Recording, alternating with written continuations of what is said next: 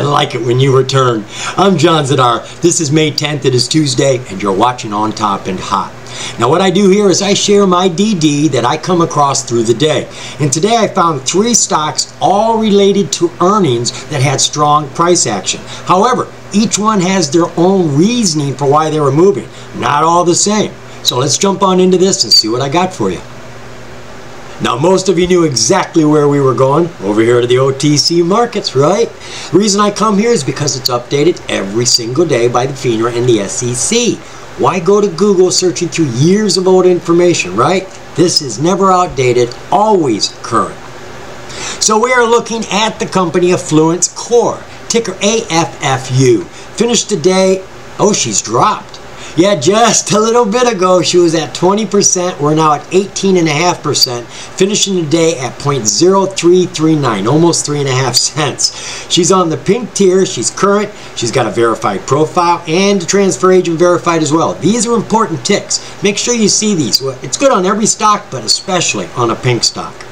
So what does AFFU do? Well, they tell us here that they're focused on software solutions that capitalize on the Internet of Things, artificial intelligence, and 5G technologies. Now, there's not a whole lot of information to be gotten, so I did jump over to their website. Now, their website hasn't got a whole heck of a lot more information either. That's the whole page. There's no more to be gotten. But along with telling us what they do, they also inform us of 3 subsidiaries that they have acquired. And I wasn't aware of this. Now, I don't know when they got them, but at least now I know they have them. Affluence Engineering. Affluence has acquired RAS Engineering PA, which is a telecom infrastructure engineering and design service organization. The second one is Affluence Digital Solutions. Affluence has acquired ISLP, a diversified technology company focused on telecom services and technologies. I'm seeing a trend here. And the third one, Affluence IoT Solution Builder. Affluence has acquired OneMind Technologies, who build intelligent Internet of Things solutions to help organizations transform operational decisions and reveal insights through real-time, multi-domain intelligence. So you've got an idea of what they do. If you do more DD, I'm sure you can get more information, and we will get a wee bit more just looking at the headlines of the news. Now, speaking of news, there was no catalyst today. No, not really, but there was some run, and as far as I can tell, it is related to their earnings. But their earnings were almost a week ago. But I'll show you how I've come to that conclusion. So what was the relative volume around this company? Well, she normally does 272,000. Today she did 412,000. Not exactly double, but almost. Share structure, what sort of float we got here? Oh, not bad. We got 30 million in the float. I go to the unrestricted shares to get that number. That is a pretty good float. And when you compare it to the unrestricted shares, this is all for the management, institutions, hedge funds, stuff like that. Shares that will not get on the open market. They have like 13 times as many shares in the management. That shows how important this is to them. They're holding a lot. They've got a lot invested. And their financials. Well, that is really what this is all about. And I'm going to get more information as we move along here, but you can see at the end of last year they did almost $1 million, 935,000. Got to grab those 3 zeros, throw those right behind there. So you can see it was growing from 0 in 2019 to 201,000 in 2020 to 935,000. That's huge. That is a giant jump. So you've kind of got some expectations of what we're going to see, right? And then you come over to disclosures. Now we know that they've just had a quarterly report right there. It was 1 week ago exactly, and we're not going to actually jump into it, but we're going to get some information about it. But I was coming over here to see if there was any 8Ks or anything like that. Nothing here. So let's just jump on over to the news now. The company is working on their Internet of Things, their telecom projects, and that's what most of this news is about. Affluence Corporation's subsidiary, OneMind Technologies, announces launch of situational awareness solution for airport terminals. Then here in December, they were awarded a major contract for their software solution. Then you got here in January, Fluence Corporation strengthens Internet of Things product portfolio with the acquisition of Siteware LLC. I haven't jumped into this. I'm not going to do it right now, but you see they've got another subsidiary, at least it looks like it. Then here in January, Fluence Corporation's OneMind Technologies named Command and Control software solution for world's largest smart city project. They have control of a city over in the Middle East. They've got all these contracts, and I don't know what's all involved, but it's becoming a smart city. There's another one down in Mexico that is being handled by another company. It could be this company, but I don't think so. It was news I read about 3 or 4 months ago. Then you've got these 3 pieces of news here. This came out in March, this one came out in April, and this one came out in May, and they all have to do with their quarterly reports. Fluence Corporation announces record 2021 and Q4 revenue and its first ever positive EBITDA quarter. That was the one we just looked at for December, $900-something thousand. Then Fluence Corporation gives updates on first quarter projects, and Fluence Corporation announces second consecutive quarter of record revenue and earnings in Q1. And just to get an idea of what's going on here, revenue growth was 363% year over year. Huge jump. Revenue growth of 27% in Q1 2022 from Q4 of 2021. It's the largest net income quarter in history. I'm extremely proud of our team and delighted to announce record revenue of $550,000 for the first quarter of 2022. We just saw they did almost $1 million in the entire year last year. That was the whole year, $985,000. They just did $500,000 in 3 months. So business is definitely kicking for this company. However, the stock was moving today. It had some good strong price action in the morning and ended the day up. So why was it running today if this was back on May 4th?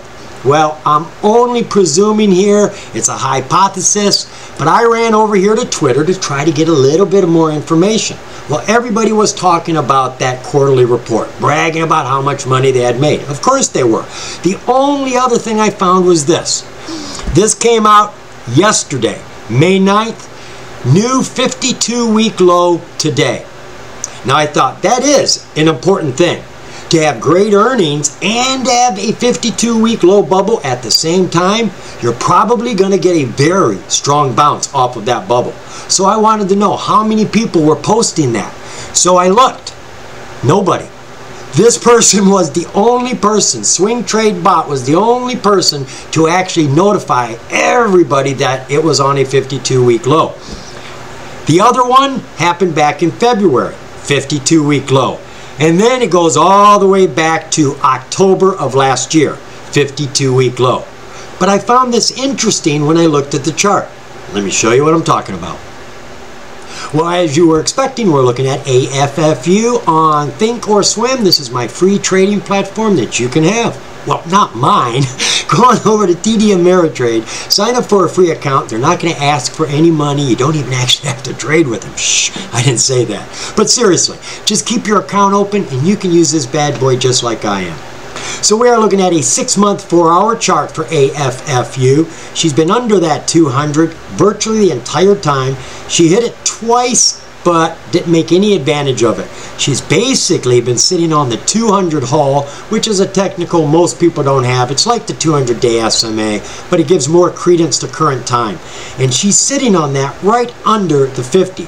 Pretty much was pinched in between the two until here recently when she fell away from all of it, hit that low bubble, which was 2 days ago. There it is at 002. Now they said it was a 52-week low. We've got 26 weeks here. Let's take a look at 1 full year.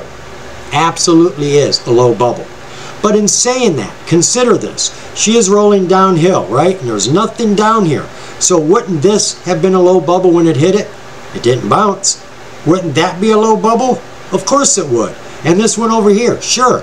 So what makes that low bubble special? Not much, really, except for the fact, and this is why I pointed it out, that there was a tweet. Now, that was only one tweet. There was no more tweets, and there's only been 3 tweets in the last 6 months, right? And there's been a lot of low bubbles in the last 6 months, but only 3 times has anybody drawn attention to it. And one of them is right now, with all the volume that was happening after really good financials. I mean, they did $500,000 in 3 months. That took them, probably 6 months to do the year before. And if you remember looking at the annuals, they went from 0 to 2 to 6 to 9, or maybe from 2 to 9. They are growing at leaps and bounds and still doing it. So they've got impressive fundamentals, though the chart does not show that. Let's come on down to that 20-day, 1-hour view. So she's been under the 50, hanging on to it. She keeps putting a hook up there so she doesn't fall too far. Hit that low bubble yesterday, went sideways and jumped. She was under the 10. Worst place you can be is under the 10. Even if you're up high, you're under the 10, it means you're going down. That's the very first SMA you broke. So she's gotten above that, above the 20, did break the 50, pulled back, and right now is sitting on the 200-day haul. MACD is coming up. It's under the signal line, but showing strength. RSI is tepid right now, and the CCI is actually on a downhill motion, but in the green. Just a quick flip could lift this stock. Coming down to that 5-day, 5-minute.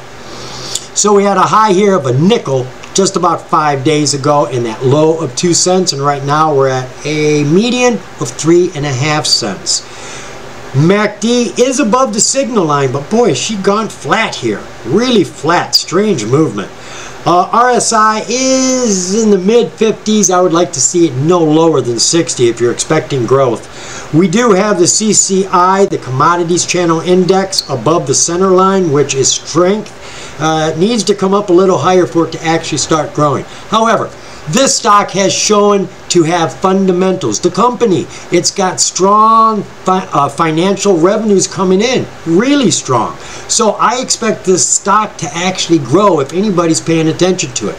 Go do some more DD, folks. Learn more about this company. With that sort of income coming in, they went 330% year over year. And I just can't see them slowing down at this rate. So AFFU could be worth your DD. Remember what I say, the more you know. I'm just going to go to the next stock now. All right, this next stock we're taking a look at is a NASDAQ stock. They also had news today about their financials, though it was a bittersweet cup. There was bad news and good news. The financials themselves were bad. They were bad. But the estimates they gave last quarter were beaten. So the price went up today. We are looking at a NASDAQ stock, VRM Inc., ticker VRM. They finished today at $1.43, just over 32% gains. Now, to tell you what this company does is quick and easy. Just come over here to their website, buy your next ride entirely online, and sell us your car. They buy and sell cars all online. Now, as I said, there was news today. So what was the relative volume wrapped around it? Ooh, pretty good, actually. Over 12 times as much volume. They went from 12 million to 149 million with bad financials.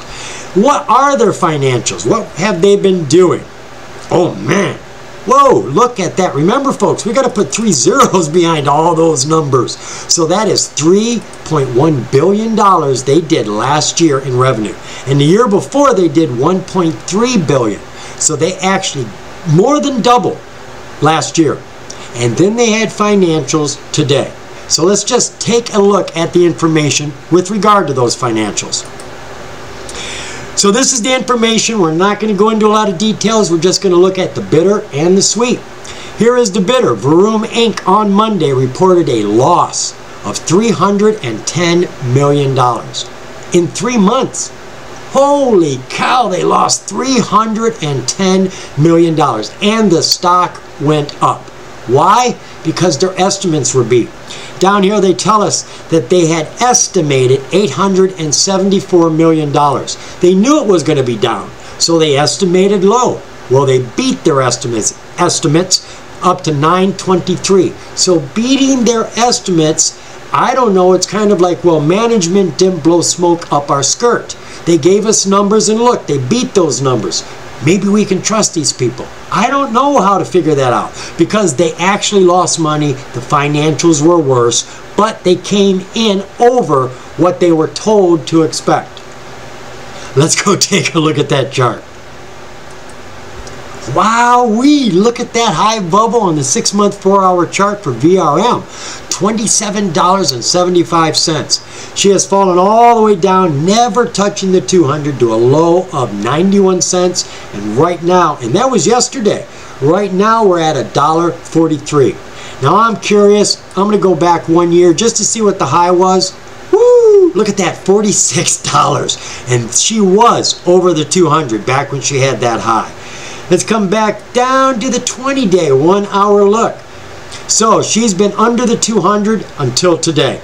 She's been hugging the 50, sitting on top of the 200, careening downhill until the last couple of days when anticipation of these financials were coming and people were not confident. That's what this is. This is a sign of no confidence, and it fell. Look, you see the bubble there? That's when the financials came out and she hit a low bubble. Everyone is expecting it to be bad. Now this is a very tricky thing, playing financials, folks. Do you play them before they come out and hope for that home run and hopefully not get tagged out on your very first base? Or do you wait till after the earnings come out and maybe miss a little bit but have the assurance of knowing the facts? Personally, I like to get in after the fact, unless I really know something more than just a guess or a hunch. I'm going to wait until after the fact. Lots of people didn't think it was going to happen and they sold off here.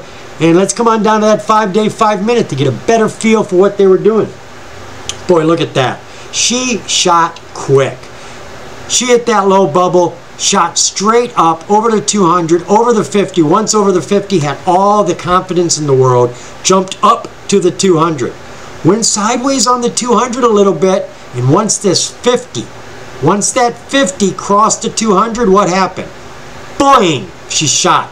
That is a technical sign. We look for the 50-day SMA to cross the 200-day SMA. You'll normally get a surge in the price there. We definitely did. She's taken off and she got all the way up to $1.93 out the gate when the bell rang. She fell the next 5 minutes down to $1.89. Then the third 5 minutes she fell to $1.83. You should have been out. If you had gotten into this anytime, and you could have played this pre-market, absolutely, you could have gotten into this aftermarket yesterday or pre-market today. Looking at the technicals, right there would have been a sign to get in. It was going to climb. You don't know how long, you just know at this point in time she has power to be pushed up, and she did. Pushed up, came down, bounced off. So if you were still in this, saw it fall once, saw it fall twice, well, that is confirmation she's changed directions. And if you didn't get out then, you probably lost everything that you were getting from this stock. She came all the way down here, crossed the 200. This was looking bleak. I'm sure everybody thought she was just going to go hellbound here, but actually started consolidating, turned around, and started back up, crossing all of the SMAs again. Finished the day on top of the 200 haul and is now again climbing aftermarket. So she actually looks like she wants to continue climbing. Beating estimates is all that's really got this climbing because they lost $310 million. Now, I don't know the intricacies of why they lost it. There may have been a deal, a merger, there may have been an acquisition, a debt paid off, something. There could be a good reason behind them being down on this quarter. So some DD can definitely pay off. Looking at the technicals, MACD is falling right now, about ready to do a negative crossover. Looks like she just moved as we've been talking. What was that price? That was at 555, 525. Yeah, that just happened right there. So she is still having activity as we're talking. RSI is falling, CCI is falling. So everything looks like it's falling, but this bounces a lot. It falls hard when it falls, but she does do a lot of bouncing. You've got to really read the technicals on this one. But I kind of like this one. If losing 310 million wasn't enough to keep her down, then maybe she'll keep rising. But do your DD. That's the best thing you can do. So the last stock we're taking a look at today is on the OTC market, and they had news today about their financial earnings. However, their earnings are not yet out. What do you think they said if the price was going up? This is ticker SSET. Name of the company is Starstream Entertainment Inc. They finished today at a very luscious and juicy price, 0.0095. Now the reason I say that, it's just under a penny. A penny is a fantastic place to buy a stock. What happens when it hits 2 cents? You've doubled your entire investment. $100 is $200, $1,000 is $2,000. When it hits 3 cents, just the next digit, you've tripled your money. 4, quadruple. You get to 10 cents, you have 10 times your money. Now stop and think about that. If you wait to 2 cents, just one more penny on the price, no big deal. When it gets to 10 cents, you've only made 500% gains. At a penny, you've made 1,000% gains. Ain't that better? Yeah, twice as better. The company did 23.5% gains today. They're on the pink tier, they're current, and they've got those oh so precious green ticks over there I tell you to look for. So they look good. So what does this company do? This is the best part of talking about SSET. They tell us here that the company's business strategy is to focus on event staffing and brand building for high-profile clients through our subsidiary FaceTime Consulting Promotions. So they staff events for high-profile clients. I can't say much more than that, but I can show you. And a picture is worth 1,000 words. So I'm going to jump over here to their website and give you an idea of why they're so popular. Remember, they supply the people to staff these events. Now, do you think maybe they've got a good thing going here? Now, I'm not making any suggestions. I'm not saying anything. The pictures say it all. So, the company has had news today about their earnings, and it was going up. So, what was the relative volume? Well, she's normally doing 125,000 shares. Not very good, actually. And today she did about 3/4 million, about 5 times as much. What is the share structure on this company? About 84 million. Now, that's not a low float, but it definitely is not high. High, 1.4 billion. That's a high float. This is decent, 84 million. What are her financials? Well, they are making money, and some pretty decent money at that. Putting those 3 zeros behind there, we're at $1.2 million. More than double last year. You can see every single year she has been increasing. And they have news out about their financials right now. That came out today, the 10th. Let's take a look at that news. They tell us here that Starstream Entertainment Inc.'s wholly owned subsidiary, FaceTime Consulting and Promotions, is expecting to report record numbers in the company's upcoming Q1 quarterly report that is soon to be released. While numbers are still being finalized, we believe that the Q1 revenues will total last year's Q1 and Q2 revenues combined, more than doubling the revenues over the previous year to date. Folks, that's some serious jumping. You've got 2 quarters combined into 1 quarter, and they say that that is nearly going to double the revenues of the entire year last year. Sounds like a lot of money to me. Recently, the company, through its FaceTime division, added a wearables and promotional giveaway production division, which is adding additional value and contributing directly to the company's profitability and bottom line. I'm not quite sure what the wearables are. I'm not going to make any guesses. They've got some beautiful staff members. If they can do anything to get staff members closer to the people coming to these events, it's probably helping them. So let's go take a look at that chart. See how high it got, because it probably fell because the market was really volatile today, folks. We were up there in the 32, 33 VIX range, which is the volatility chart. Let's go see what we got. So SSET is doing just like the other stocks. She's been running under the 200 for most of these 6 months. She did have a breakout here back in October, though I can't really tell you why.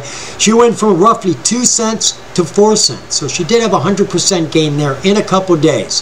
When she came through the 200, that was all she wrote. She has been falling ever since then and hit a low bubble here of 0067, and coincidentally that too was yesterday. So all 3 stocks we looked at today hit low bubbles yesterday and are all bouncing off of them today. She has gotten above the 50 but pulled back just a little bit, and all of the technicals are pushing up right now, but not with a lot of strength. Let's come on down to that 20-day 1-hour look. Alright, so she has been under the 50, but that's probably because she hasn't even got a 200. Nope, no 200 on the board here. So she's been paying homage to the 50-day SMA. She has fallen down here to 0067 and jumped all the way up here to just over a penny. So that was almost 80–90% gains. But she fell all the way back here to just under a penny, sitting on top of the 50-day SMA. That is prime position. We had lots of volume down here too. Let's look at that 5-day, 5-minute. All right, so she hit that low bubble yesterday, recovered 50%, dropped again this morning, and then took off. And she moved all the way up to that 101 and pulled back. And look, now we have a 50-day. We don't have a 200, barely have a 50-day. Just started our 20-day. That shows you how light the volume is. When there's not enough shares, there's not enough data. If you don't have enough data, you can't bring in an SMA with all that data. So the 50-day SMA has just come into the picture, and we're actually sitting above it. Now she could fall down to the 50, but this is a setup play. No, I'm not making any pun on the ticker SSET. This is a setup play. They've already told us that they have earnings coming out, and I looked at the disclosures.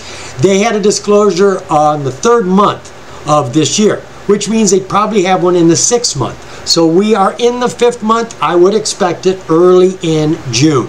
So you have time to get in this. Now if they keep pumping this, it could keep rising. This could be a very good price to get in, considering we are on a low bubble. And how big was that low? Does that actually go back a year? It sure does, folks. Now again, these were all low bubbles, all of them. But this low bubble is coming at a synchronized time of good news about financials that are going to explode. So a low bubble can easily push this through the 50 up to the 200. When you get on top of the 200, you start to grow. And over the year, what was her high? She was at 6 cents. 6 cents, but I don't know what she was doing back then. She may be in a better place now, just bad price. But the company's doing better, the price is just doing worse. All right, let's come on down to that 20-day. No, we already looked at 20-day, didn't we? We were down there to the 5 minutes. So, as I was saying, I think this has more to give. I definitely think it has more to give, and I think now probably is a good time to get in. I wouldn't put everything in on it right now. I would probably buy 40% of whatever I wanted. You got to know how much you want, though. You want $500 worth? You want $1,000 worth? Or are you a person that likes to buy shares? 10,000 shares, 100,000 shares, whatever it is. Don't get it all right now, because you don't know if it's going to fall any further. And if it does, and you've only bought 40% up here, when it comes down here, you can buy another 20% cheaper and bring your price down. So when the earnings come out and they're really good and this thing jumps, you're going to be at a terrific price and make some better gains. So we have just taken a look at 3 different stocks that all dealt with their financial earnings. One had great earnings. Another one had really bad earnings, but they beat their estimates. And the third one had real strong projections, and they were all going up. Another one that had earnings today was Kronos Cannabis, but they lost $35 million, and it has been climbing all day. Apple, just a little while ago, did tremendous earnings, $92 billion, but they predicted that they're going to be doing $4 to $8 billion less next quarter. So they did not run. See, financial earnings are really tricky to invest in because there's a lot to look at. The estimates from last quarter, the projections for the next quarter, what's happening this quarter. Lots of things to consider, and lots of times if every box isn't ticked green, it will fall. So you got to be careful doing your financial earnings. Me, I like to get in after the fact, not just to know what the earnings were, but to see what the investors feel like. You can't trust the numbers. You got to trust the technicals. Remember, folks, the more you know, the more you're going to grow. See ya.